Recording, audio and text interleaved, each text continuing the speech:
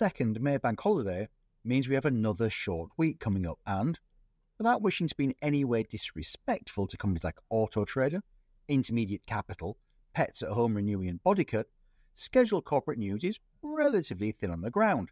However, Intermediate Capital's full-year results for the 12 months to the end of March should bear scrutiny for one reason in particular, and that will be the asset manager's dividend. Intermediate Capital, which entered the FTSE 100 index for the first time in May in 2020 and then returned to the fold in December 2023, invests some $86 billion worth of client capital by providing finance to small and medium-sized enterprises, or SMEs, in fixed income instruments, or bonds, and in real estate and infrastructure. It's done so to great effect, as can be seen from assets under management, capital raised from investors, asset realizations for its clients, and ultimately, that dividend paid to shareholders. Intermediate Capital has raised its annual distribution for 13 years in a row, and analysts expected to add to this record when it reports full-year results and declares its final dividend on Tuesday the 28th of May. The total payment is expected to be 80.8 pence a share, compared to 77.5p in the year to March 2023. This is one, though just one, possible explanation for why the shares are trading at pretty much an all-time high, and it's just a matter of maths. 10 years ago, in May 2014, Intermediate Capital's share price was 434 pence, and the dividend for the year turned out to be 21p a share for a historic yield of 4.8%.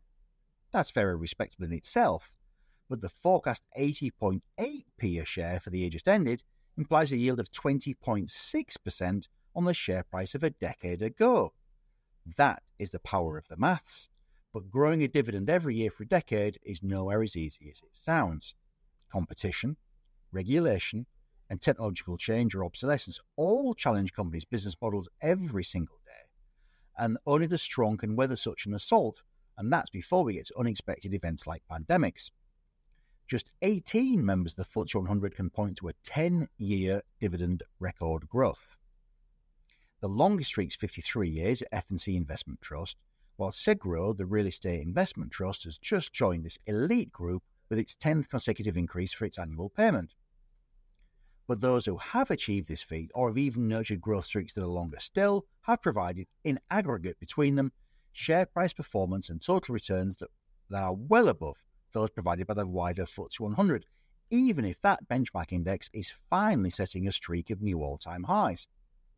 The average capital gain for the 18 10-year dividend growers over the past decade is 226%, compared to just 23% from the FTSE 100.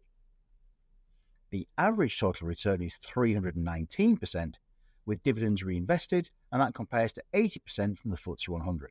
However, like any investment strategy, this one is not infallible, it may not work all the time, and it's one that's best suited to those investors with a long-term, patient investment horizon. Some firms have fallen out of this list after unexpected dividend cuts. In addition, the charms of these 18 names are fairly well understood now, and they often fall into the quality bucket of many portfolios, where investors seek out strong franchises that are capable of providing steadily compounding returns over time. But even quality does not guarantee safety if the valuation paid to access the cash flow and the dividend streams is too high.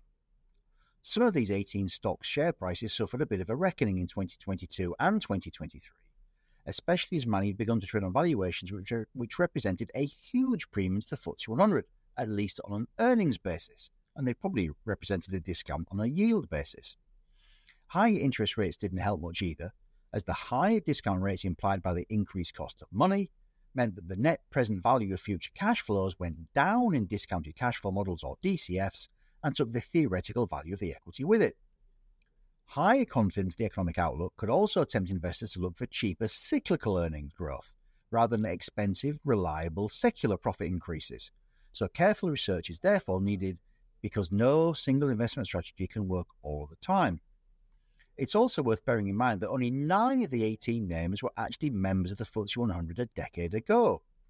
Intermediate Capital, along with DCC, Diploma, Foreign and Colonial Investment Trust, Halma, Hikma, Scottish Mortgage, Segro and Spirax Sarco, were not constituents of the UK's Premier Index 10 years ago. so investors may need to dig around in the realms of the mid and small caps if they're to find at least some of the next generation of serial dividend growers.